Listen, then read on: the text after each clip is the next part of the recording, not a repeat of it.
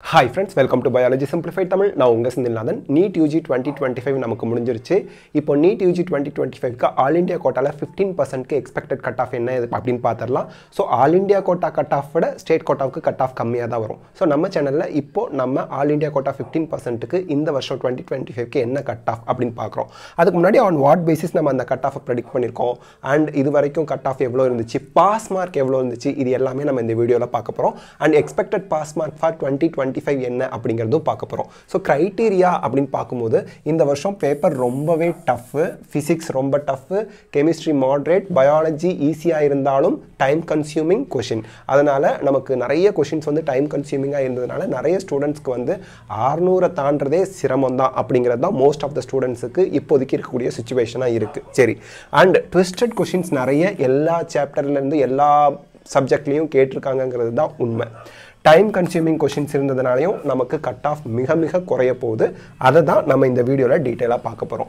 இப்போ வந்து பாத்தீங்கன்னா another important factors, number of applicants வந்து போன வருஷத்தை விட 2024 விட இந்த வருஷம் 70000 பேர் குறைவு. இது நிறைய பேர் நம்ம நோட்டீஸ் பண்ணல. இந்த வருஷம் 2025 க்கு number of applicants போன வருஷத்தை விட 70000 பேர் குறைஞ்சிருக்காங்க.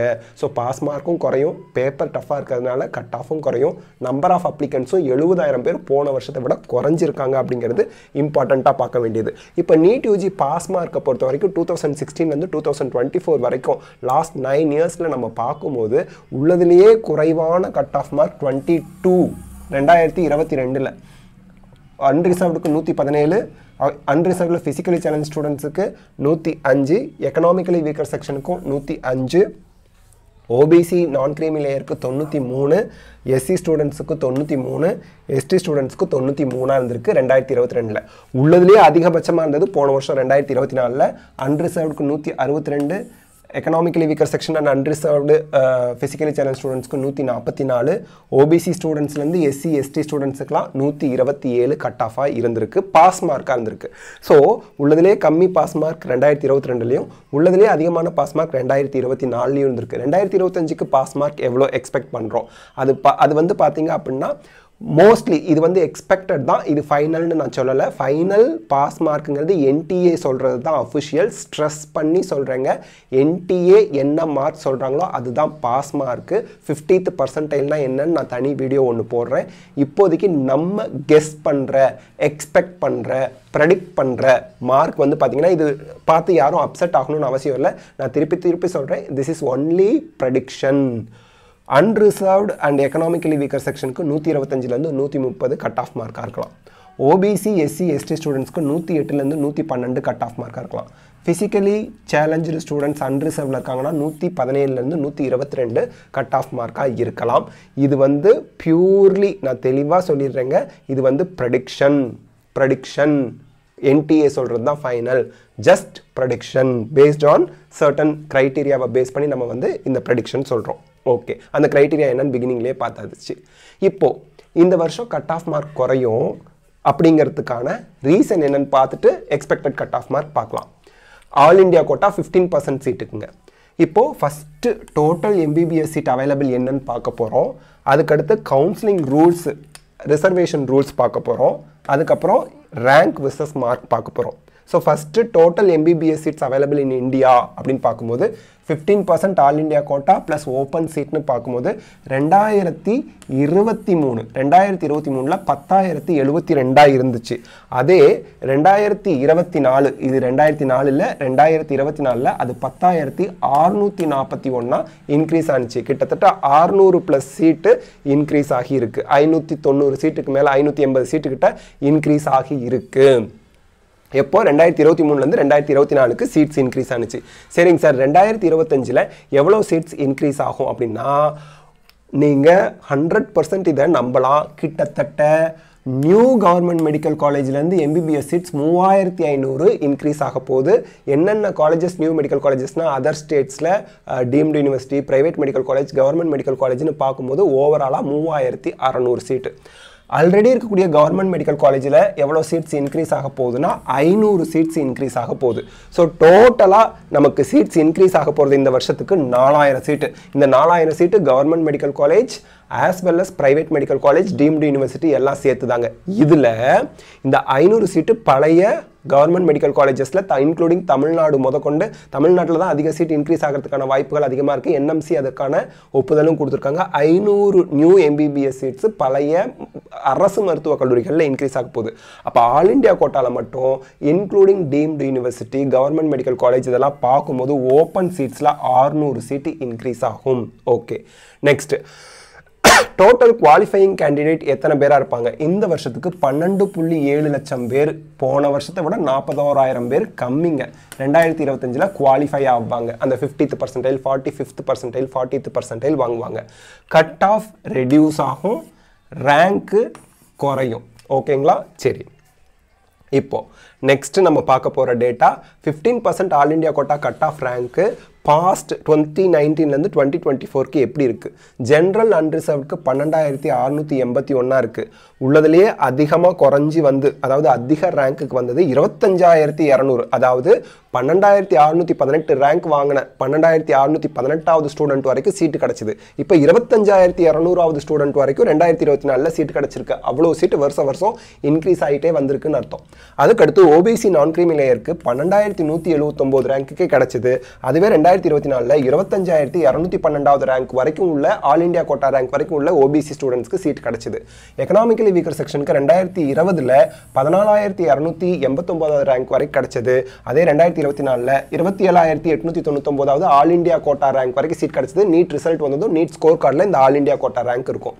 எஸ்சி ஸ்டூடெண்ட்ஸ்க்கு 73,803வது ரேங்க் வரைக்கும் 2019 கிடச்சிது. 2024 1,39,193வது ரேங்க் அத்தனாவது ஸ்டூடெண்ட் வரைக்கும் சீட் கிடச்சிதுங்க.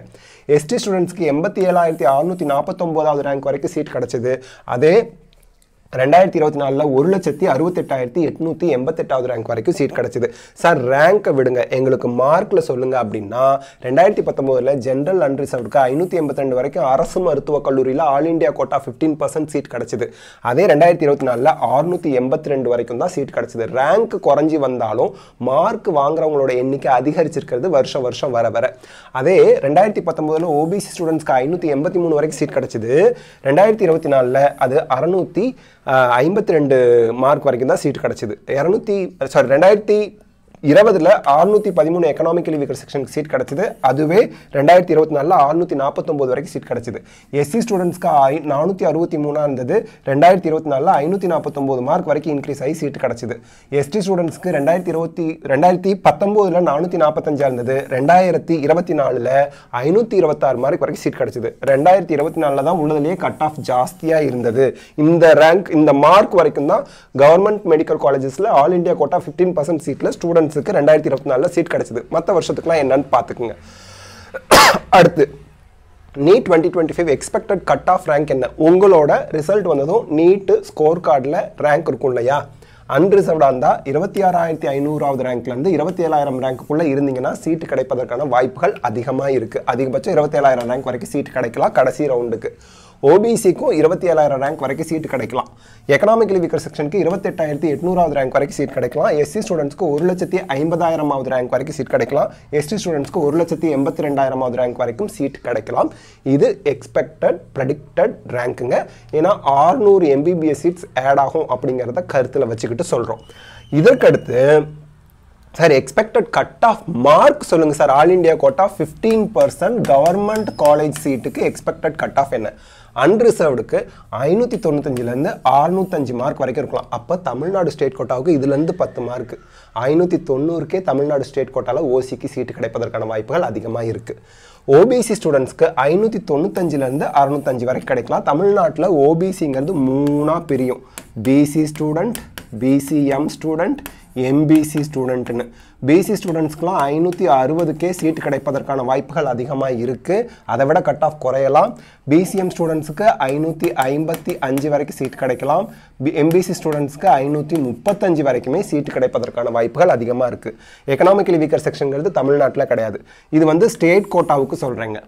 ஸ்டேட் கோட்டாவில் அன்ரிசர்வ்டுக்கு 595 இல்லை 590 மார்க்குக்கே சீட்டு கிடச்சிருங்க. 590ங்கிறது 585லேருந்து 590க்குள்ளே தமிழ்நாடு ஸ்டேட் கோட்டாவில் சீட்டு கிடைக்கும் ஓசி ஸ்டூடெண்ட்ஸுக்கு. எக்கனாமிக்கலி வீக்கர் செக்ஷனுக்கு 15% ஆல் இண்டியா கோட்டாவுக்கு 590லேருந்து 600 வரைக்கும் கிடைக்கும். தமிழ்நாட்டில் எக்கனாமிக்கலி வீக்கர் செக்ஷன் கிடையாது. எஸ்சி ஸ்டூடெண்ட்ஸ்க்கு 465லேருந்து 485 ஆல் இண்டியா கோட்டாவில் சீட் கிடைக்கும். அப்போது எஸ்சிங்கிறது தமிழ்நாட்டில் எஸ்சி ஸ்டூடெண்ட்ஸ் எஸ்சிஏ ஸ்டூடெண்ட்ஸ்னு ரெண்டாக பிரிவாங்க. தமிழ்நாட்டில் எஸ்சி ஸ்டூடெண்ட்ஸுக்கு 85% ஸ்டேட் கோட்டால 420 மதிப்பெண்கள் வரைக்கும் சீட் கிடைக்கலாம். எஸ்சிஏ ஸ்டூடெண்ட்ஸ்க்கு 390 மதிப்பெண்கள் வரைக்கும் சீட் கிடைக்கலாம். எஸ்டி ஸ்டூடெண்ட்ஸுக்கு 360 மதிப்பெண்கள் வரைக்கும் சீட் கிடைக்கலாம். எஸ்டி ஸ்டூடெண்ட்ஸ்க்கு all India கோட்டாவுக்கு expected cut off 435லேருந்து 455. இந்த வீடியோவில் கடைசியாக தெளிவாக சொல்லிடுறேன். 15% ஆல் இண்டியா கோட்டாவுக்கு அன்ரிசர்வ்க்கு 595லேருந்து 605 எக்ஸ்பெக்ட் பண்ணுறோம். ஓபிசிக்கு 595 to 605, எக்கனாமிக்கலி வீக்கர் செக்ஷனுக்கு 590 to 600, எஸ்சி ஸ்டூடெண்ட்ஸ்க்கு 465லேருந்து 485, எஸ்டி ஸ்டூடெண்ட்ஸ்க்கு 435லேருந்து 455. ஸ்டேட் கோட்டாவுக்கு தனியாக வீடியோ போடுறேன். அன்ரிசர்வ்டுக்கு 585லேருந்து 590க்கு சீட்டு கிடைக்கும். இதை அதிகபட்சமாக வச்சு சொல்கிறோம். ஓபிசியை நம்ம பிசி பிசிஎம் எம்பிசின்னு தமிழ்நாட்டில் பிரிப்பாங்க. பிசிக்கு 560 மார்க்கு, பிசிஎம்க்கு 555 மார்க்கு, எம்பிசிக்கு 535 மார்க் வரைக்கும் தமிழ்நாட்டில் 85% ஸ்டேட் கோட்டாவில் சீட்டு கிடைக்கும். நான் எழுதியிருக்கிறது 85%, பிரிண்ட் பண்ணியிருக்கிறது ஆல் இண்டியா கோட்டா 15%. எஸ்சி ஸ்டூடெண்ட்ஸ்க்கு 420, எஸ்சிஏ ஸ்டூடெண்ட்ஸ்க்கு 390, எஸ்டி ஸ்டூடெண்ட்ஸ்க்கு 360 வரைக்கும் சீட்டு கிடைப்பதற்கான வாய்ப்புகள் அதிகமாக இருக்குது. 92.5% ரிசர்வேஷனில் தமிழ்நாடு ஸ்டேட் கோட்டா 85% ரிசர்வேஷனில். அடுத்து 7.5% ரிசர்வேஷனுக்கும் தமிழ்நாடு ஸ்டேட் கோட்டாவுக்கும் தனித்தனியாக கட் ஆஃப் மார்க் எக்ஸ்பெக்டட் போடுவோம். இந்த வீடியோ உங்களுக்கு ஹெல்ப்ஃபுல்லாக இருந்தால் லைக் ஷேர் கமெண்ட் பண்ணுங்கள். பயாலஜி சிம்பிளிஃபைட் தமிழ் சேனலுக்கு சப்ஸ்கிரைப் பண்ணுங்கள். Because your support is our strength. Thank you.